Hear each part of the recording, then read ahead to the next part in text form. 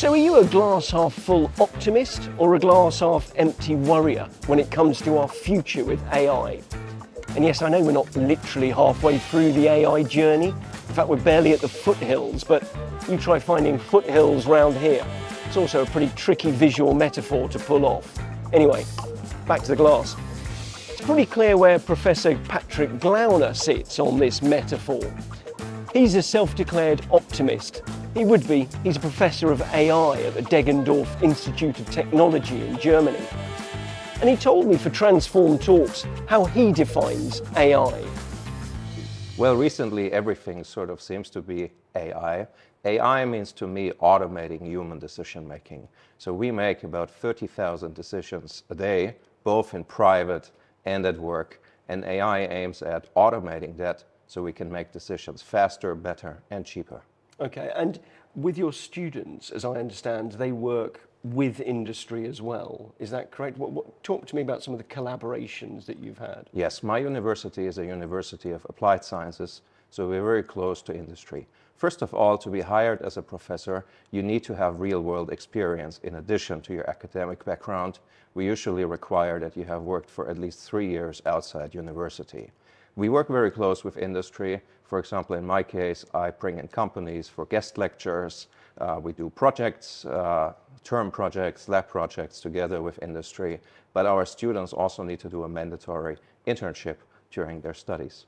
And what does that benefit them?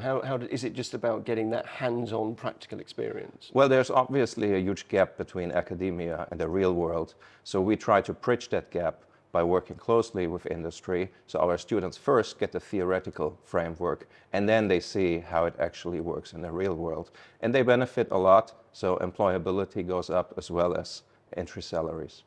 And tell me, you've got, I understand it, the Innovation Management for AI course that you run, and what's unique about that in your view? When I started my professorship, I knew that most projects, AI projects in industry, actually fail or don't add any value. So there are certain market reports that say some 80% of the projects finally are just prototypes, but they don't work out. And that's a huge problem. And then I wondered, is there any teaching on that, how to bridge that gap? And I didn't really find anything, because most AI courses are extremely technical, which is important.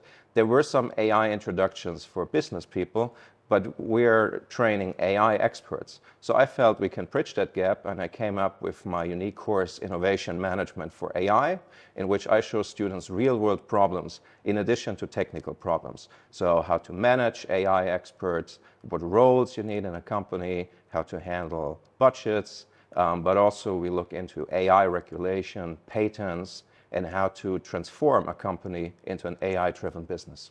Without asking you to summarize your course in the sort of a minute answer, I'm fascinated that 80% fail. That is a huge failure rate. Yes. Why is that? Because the perception would be that AI is this great sweeping success, but you're saying it may be, but an awful lot fail along the way. Well, there are a lot of wrong expectations from executives. They sort of think that AI is a silver bullet. Oftentimes, they just don't really know what to do with AI. They just say, we want to do an AI project, but there is no business goal. And yeah, there are lots of challenges, and we discuss them in my course, and also how to solve them. So rather than being a silver bullet, it's a bullet that people are shooting into their foot half the time, sadly. Well, overall, AI is very positive, but you need to know when to use it and when not to use it, and how to use it correctly. Talking of correct use, there's now the AI, or you're working on and involved in the preparation of the AI Act for the European Union. So what's your role there? The AI Act was proposed by the European Commission about 2.5 years ago. Since then, I was an expert witness for 2 times in hearings of the German Parliament, once in the French Parliament, and once in the Luxembourgish Parliament. And I advised the national parliaments on the AI Act, and also obviously had other meetings with members of the executive branch. And what do you think the challenges are ahead then for AI in terms of governance and in terms of regulatory sort of guardrails? Well, I think first of all we need to take advantage of AI and be very positive about it. However, the European Union is quite negative. It's driven by fear, not by opportunity. And I think that's one of the main problems of the AI Act. How do you shift that? And that's very interesting that you feel it's a defensive stance, a starting point.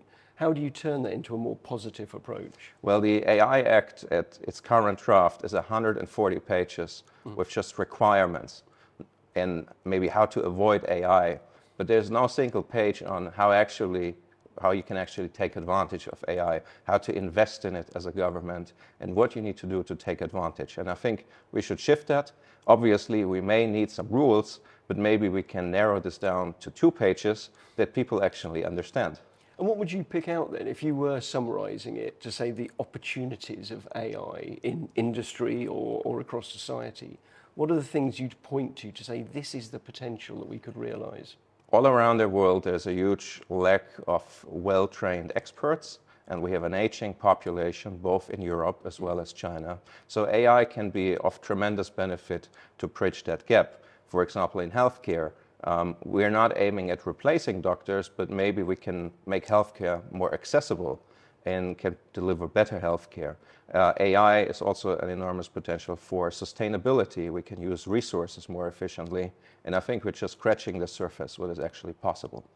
You've preempted my final question because it's pretty obvious what the answer is going to be, but I was going to ask you, when it comes to our future with AI, are you a glass half full optimist or are you a glass half empty worrier? I'm very positive about AI, and I think we're just scratching the surface of what is possible, and I'm really excited about the coming AI innovations that will help us to have a more sustainable and a more prosperous and healthier future.